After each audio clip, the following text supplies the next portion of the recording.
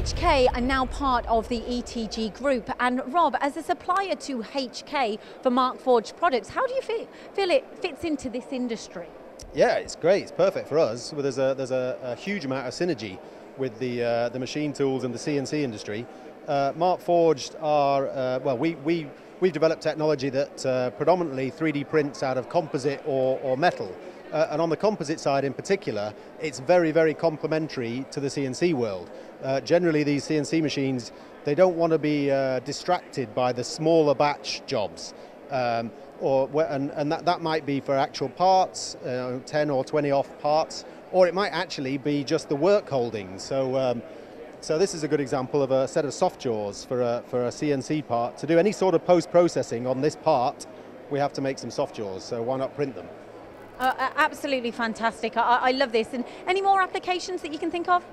Yeah, there's a whole bunch of applications on the factory floor, if you like. This is really where we've made a name for ourselves. All sorts of jigs, tools, and fixtures.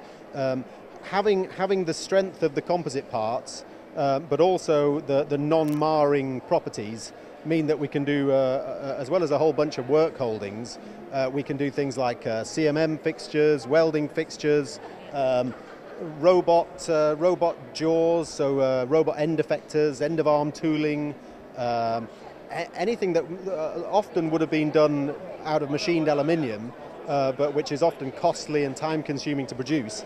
We can produce things like this for just a few pounds and overnight at the most, maybe in a few hours. Wow, incredible. And just to finish off, because we can get in touch via the ETG website, yeah. Materials, go for just name some of the materials we're talking about. So we print out of plastics, composites or metals. The plastics, we have a nylon material.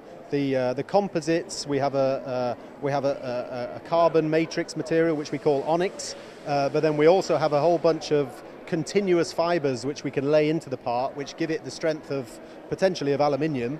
And then if we're looking for more isotropic strength or maybe slightly different applications, we have the Metal X.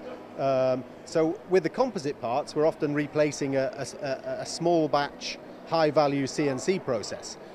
With the metal parts, we're often replacing things like die-cast parts, or again, we're doing tooling with this as well. That's a robot end effector being printed there, and we can actually do both. So we do a lot of parts that are hybrids. So we might have a part that is a mixture of composite material and metal material. So you have the composite for lightweight, and you have the metal for durability and hardness.